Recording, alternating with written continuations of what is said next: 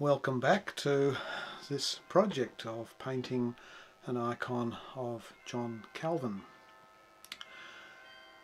In this session I'm painting the face and the hands of John Calvin.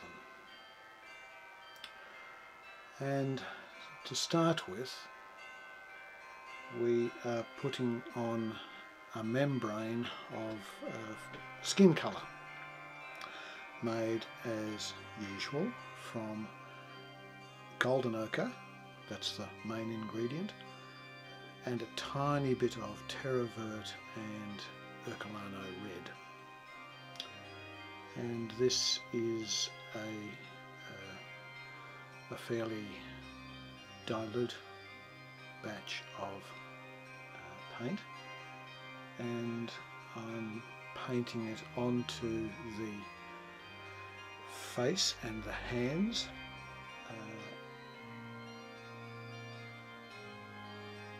and it's taken quite a few coats, but all the while being able to see the lines and shadings that have gone on underneath. But now I've added a tiny bit of titanium white to the mixture so that I can begin the highlights.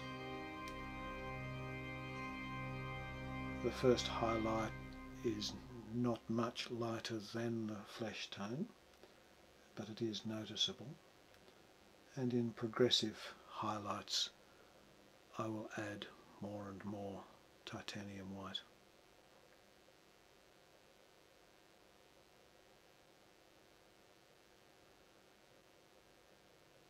At this stage I'm using a number 3 brush, which is reasonably large, but I've got pretty good control of it because it works to a point very well. But a little later in some of the finer lines I'll revert to a very small 0 brush. But all of them are Kolinsky, so they're very soft, and that's a flat brush to put on a glaze. The white was taken out a lot of the chroma, a lot of the brilliance of the yellow. So putting a glaze that is a very diluted mixture of the flesh tone over the top with that wide, it's a 14mm Kolinsky flat brush, just puts that colour back into the highlight. Now using burnt umber and a very fine brush, just detailing the eyes, nose, mouth, certainly the eyebrows have gone in.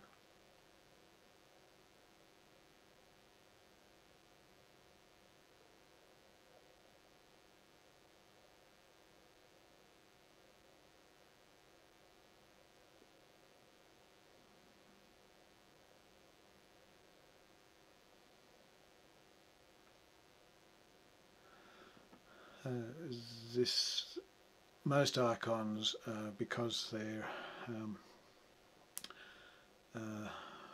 from where most of the saints come from, they have brown eyes.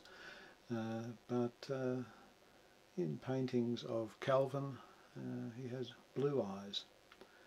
My first go at putting the eyes in, it was too blue, and I needed really to add a bit more, or to make them greyer. And the whites of the eyes, just putting little Terra Verte into white for the first layer of the whites of the eyes, but then pure white just a tiny bit on one side of the iris, the same side, and then I've used straight black, Mars black, for the pupils and for the eyebrows. So now I'm working on the beard, as we can see, using burnt umber. Firstly a couple of coats of fairly dilute, and then putting in some shading, again a bit more glazing over the top. Now with some titanium white in the burnt umber, starting on the highlights of the beard.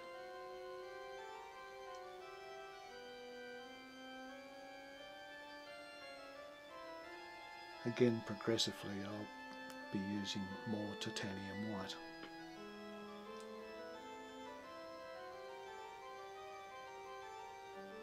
Using the fine zero brush.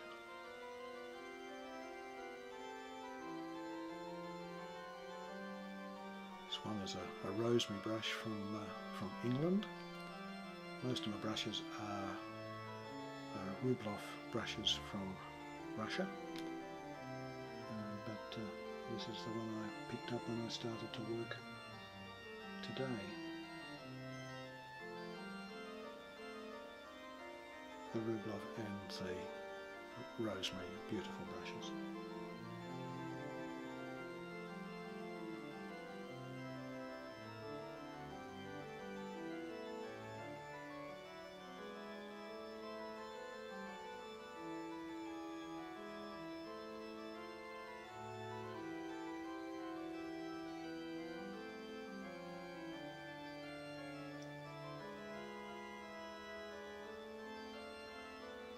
Again with pure titanium white, just a few little highlights there on the nose, around the top eyelid, under the eye, top of the cheek.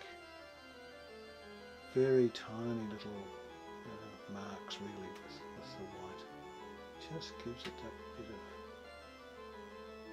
spark. Got the pure white on the beard as well. Just needed something more.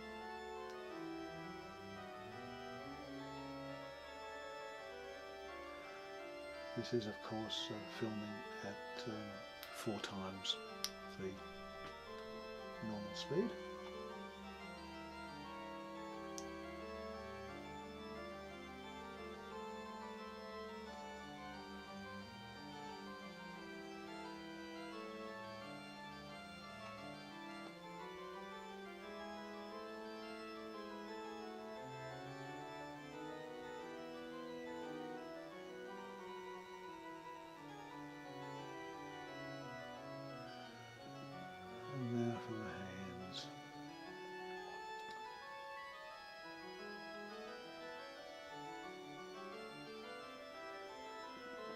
Somehow hands are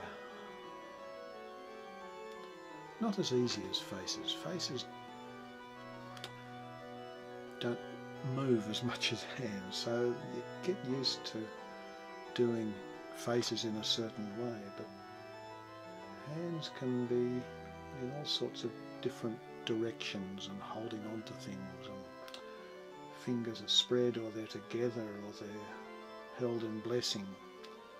And so you don't get so used to doing hands in a particular way, and getting them to look natural is, well, it's tricky. I find it tricky.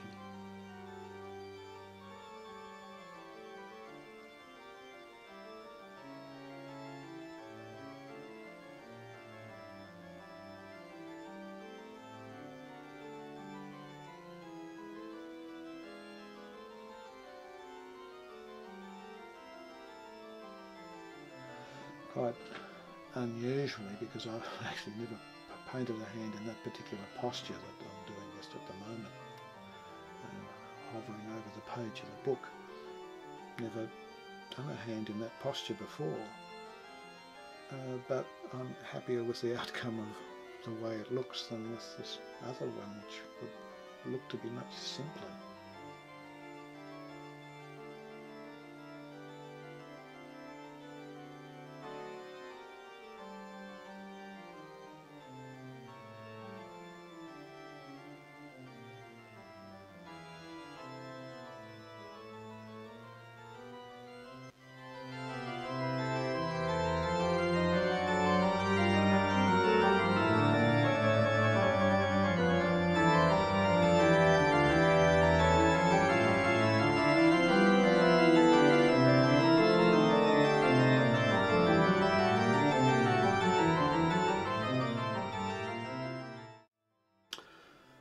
Well, there he is so far.